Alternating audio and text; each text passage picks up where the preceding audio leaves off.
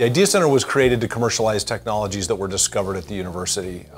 And typically universities really struggle with this, and a lot of the technologies end up staying there because universities aren't very good at that commercialization process. So Notre Dame, in an effort to streamline that, to make more of those discoveries move from there into the private sector, into people's hands that they could be used, created the Idea Center.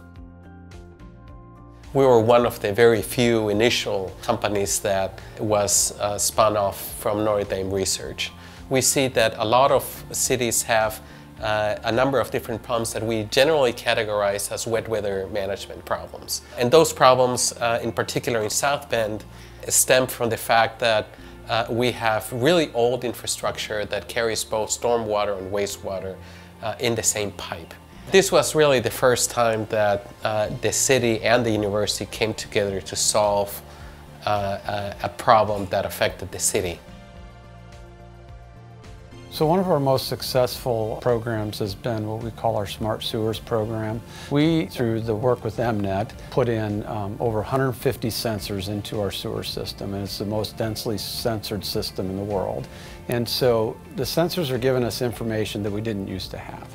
Long story short, we were able to take a $700 million program and for the same environmental benefit, not changing the level of service, do that for $200 million just by optimizing the existing system that's in the ground.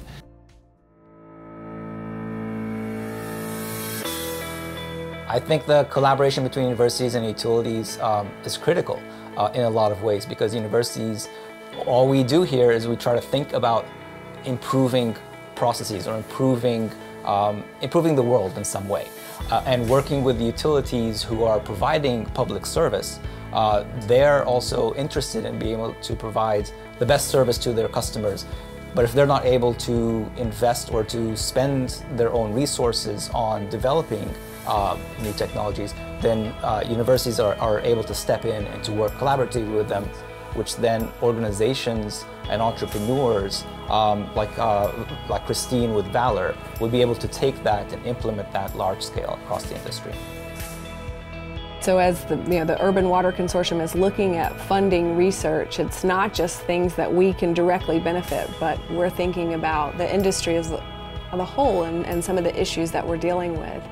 And the work that the Urban Water Consortium did with the Environmental Finance Center spawned, Christine Boyle and Valor Water to develop a product that's really relevant and important to the issues that utilities across the country are dealing with today.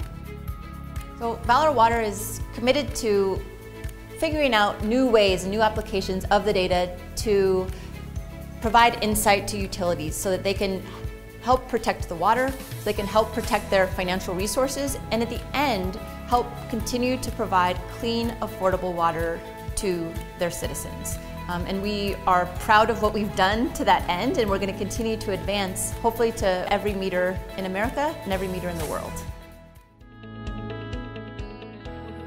I've been here more than 35 years as a professor specializing in geotechnical engineering. About 18 years ago, I started working on problems of online measurements to detect pipe bursts and leaks in water pipes. This led to a major project in Singapore and spun off Vicenti as a company headed up by three postdocs, Amy Price, Michael Allen and Mudassir Iqbal, who are still running the company to this day.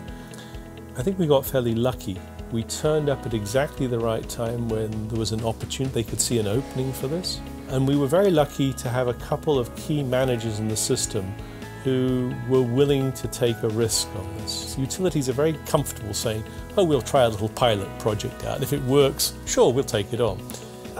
You can't just live in the world of pilot projects. We set out trying to find bursts and leaks in water pipes. Vicenti has made that a reality. We've got an ability through sensor networks to make those kind of measurements at a city scale. Xylem is all about, that's why we call Let's Solve Water, meaning that it is not only about solving these fundamental problems around the leaks and the losses, but the real end goal is to get this precious resource within the hands of the end consumers So the entire social element is behind this intelligence and the real-time monitoring aspect that we bring to the table.